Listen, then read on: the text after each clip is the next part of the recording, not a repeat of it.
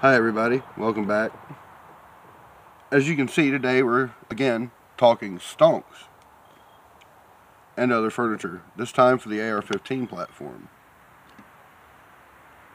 Now again, this sort of video is aimed at newer shooters, people just getting into it, may be interested in getting one for themselves. You have options. We're going to start with some things that can be a bit confusing when you're getting into it, and we'll go from there. First, we'll start with some classics. This stock is an older either SP1 stock from Colt or a straight up old school first model M16 stock. Either way, it spent some time in Iraq, or Iraq, as this number demonstrates. Whether it's police or military surplus or both, I couldn't tell you. I got it like this, and I actually like this stock a lot, even though it's kind of short on my shoulder. I didn't buy these rifles for me. This is an A1 type stock that I got with a rifle length buffer tube. You'll be seeing that shortly.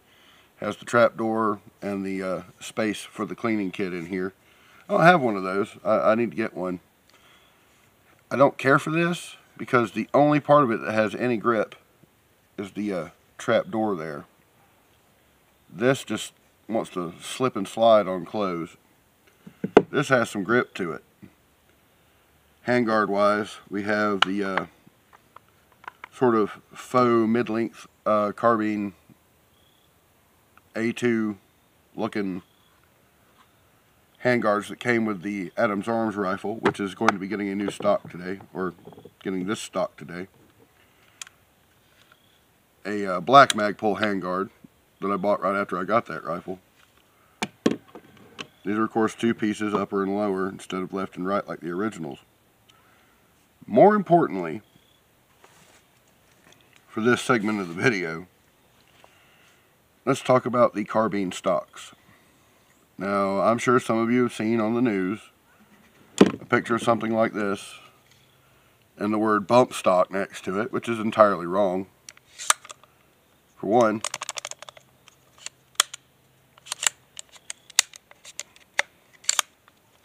it has these little holes. This latches into those holes. You'd have to tape this down just to get it to move freely.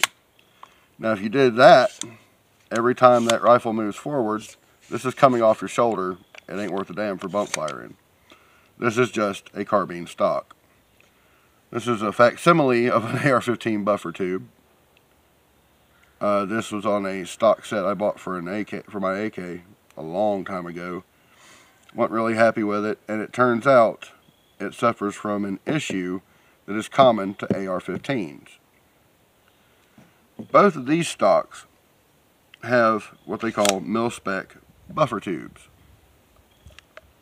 Let me just pry that off of there.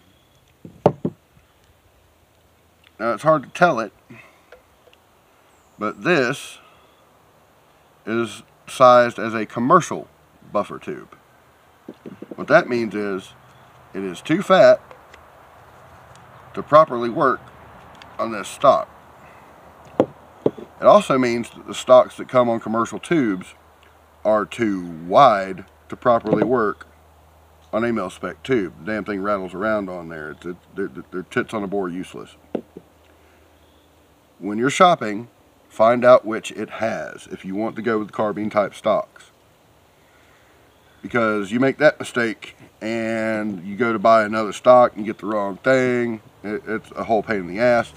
It all started with Colt way back wanting to differentiate their military models from their civilian models, so they thought that was some kind of a solution. It's complete horseshit. That, or I believe I have heard that it was done by other manufacturers to get around some shit with Colt. Doesn't really matter to me. Despite what you may see here today, I am not an AR-15 guy. These rifles were purchased as something for my children to use when they get to the point. Now, these two stocks here fail me a bit. They got a little bit of wiggle in them. The one on my Radical firearms rifle does not, and it's going to keep that stock. I won't be changing that. Now, the handguards, two-piece affairs. Some are heat shielded, some are not. I recommend a heat shielded version.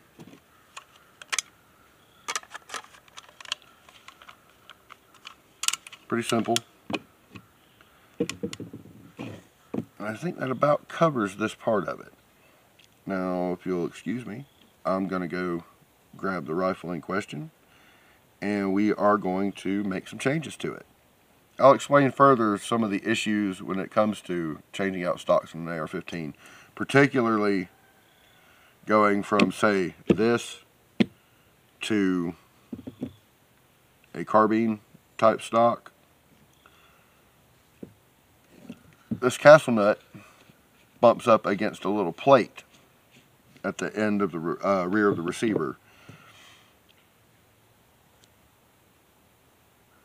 Installing that plate and holding that plate in place seems like a simple affair.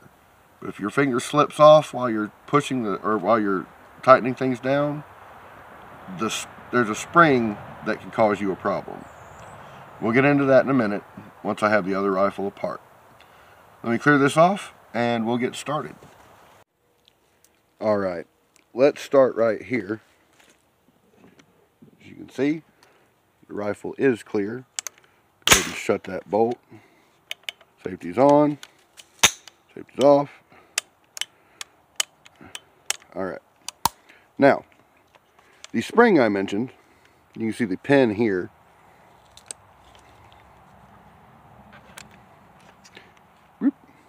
Is what holds a little bitty pin in there to act as a detent for this. Come on, there we go. There we go. Now, when it's like this, it's Jim Dandy. You can actually see the little tube, I think, yeah, right there. A little bitty tube formed into the lower receiver is where that spring rides. Taking this stock off, it just sort of eases on out. And then when you put on a regular stock here, you just ease it on back in, screw it down. Easy peasy.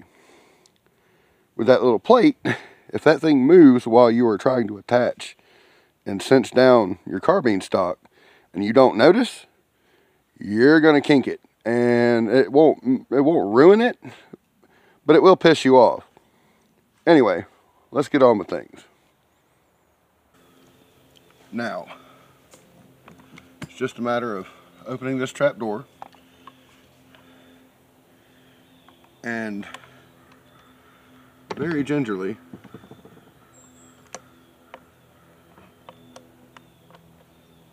removing this screw.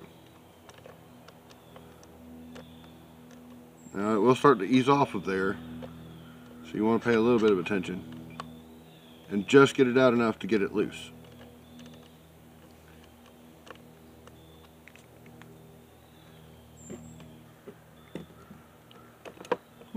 Like that. Now we see the spring that I mentioned right there. Yeah. This is a rifle length buffer tube.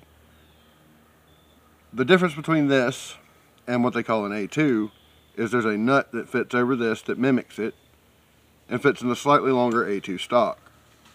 Not required for that. Now, you see this projection right here fits into a little dimple right there. Have to shift it. There we go. Now we just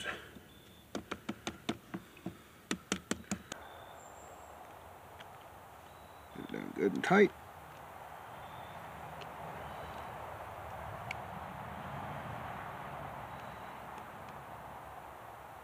Not too tight. We're dealing with aluminum and steel here. Alright. There's that. Now, this ring, called a D-ring, or delta ring, can be troublesome. Some weapons. Different springs and such used in the manufacture. I think what we'll do first is put the original furniture. You can see the gas piston here. There's a cut in there to fit it. Right, let's just move this on down here. There we go. This is weird doing it at these angles. There we go. Yeah. Top one on first. Pull your delta to the rear. Son of a bitch. There we go. They actually make a wrench for that purpose that I do not own. Alright, then we take our bottom, line the little tab up in our forward.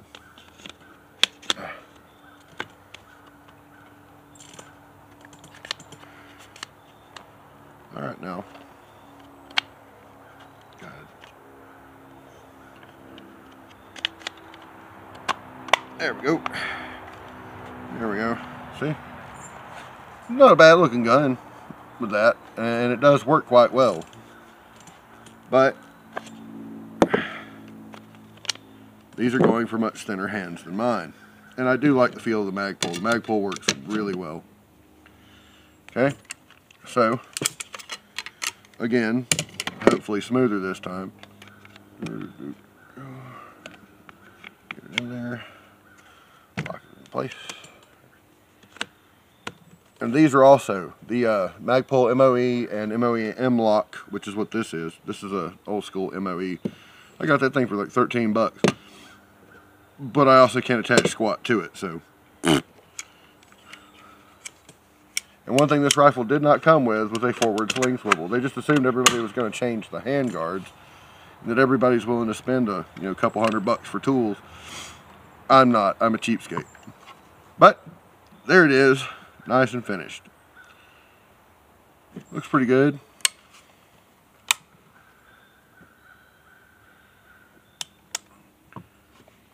.058. As you see, it comes up a little short on me. That'll fit my kids. And it's not uncomfortable to use, so I can still shoot it. It's all good. Stock's on there good and tight. Handguard's good and tight.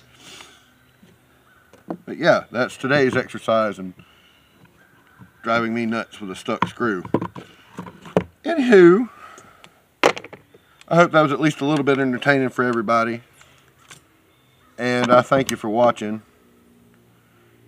I'm hoping I got all of that shit in frame because I am not doing it again. Done it enough.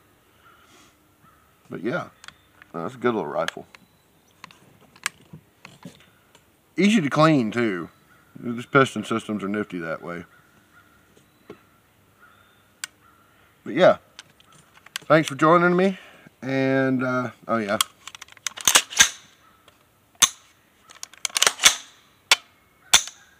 yep, function test passed. Good to go. Thank you much, and I will see you.